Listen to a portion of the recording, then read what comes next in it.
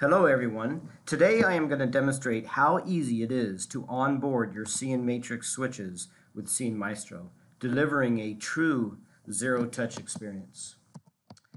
3 simple steps. Step 1, create your configuration file. This configuration file can be as simple or as complex as you would like. Step 2, open up your cnMaestro account and claim your switches. Link the configuration file to these switches. Step 3, connect your switches to the network. Everything else is automated.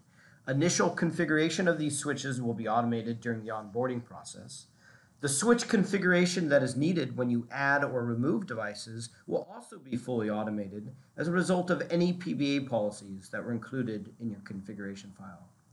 This will deliver a true zero-touch experience for even day-to-day operations. The configuration file that we will use today is we're going to create VLAN 10 and make ports 1 through 8 a member of VLAN 10. Also in today's configuration, we'll use the following 2 PBA policies. One for cnPilot access points.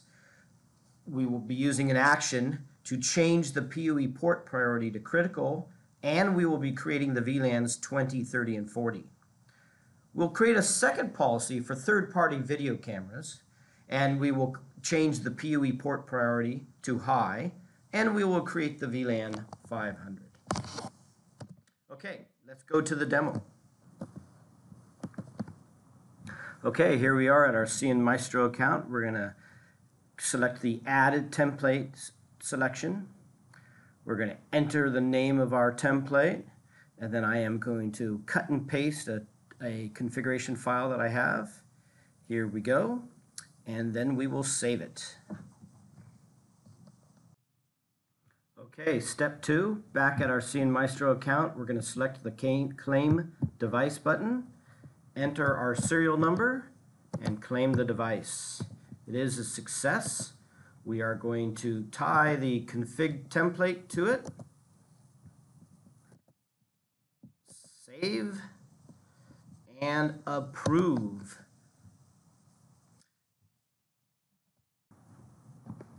Okay, here we are unboxing our new cnMatrix switch.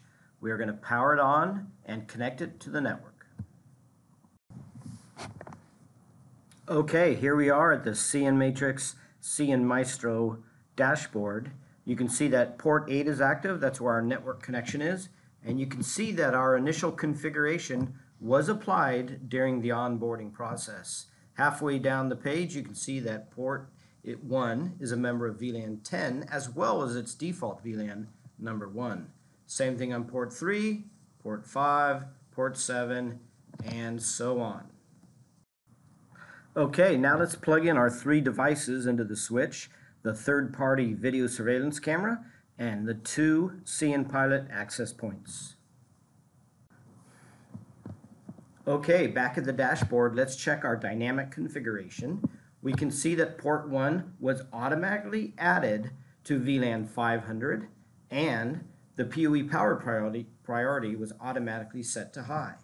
Port 3, where a cnPilot access point was plugged in, automatically becoming a member of VLANs 20, 30, and 40, as well as setting the PoE power priority to critical. True zero touch. Port 5, also a cnPilot access point, becoming a member of VLANs 20, 30, and 40, as well as changing the PoE power priority to critical. And port 8, the uplink port, also was modified, dynamically becoming a member of VLANs 500, 20, 30, and 40. Okay, let's check the automatic cleanup of the configuration by removing the 3 devices from our switch. Okay, back at the dashboard, we can see that ports 1, 3, and 5 are no longer active, and we can see that the configuration has automatically been cleaned up.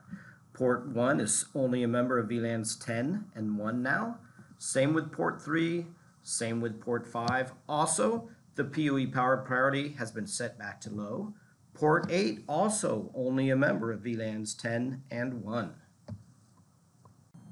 Okay, a quick summary of onboarding your cnMatrix switches with cnMaestro. 3 simple steps.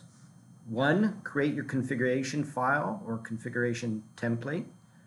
2, open your cnMaestro account and claim your devices. And 3, when you're ready, connect the switches and devices to the network.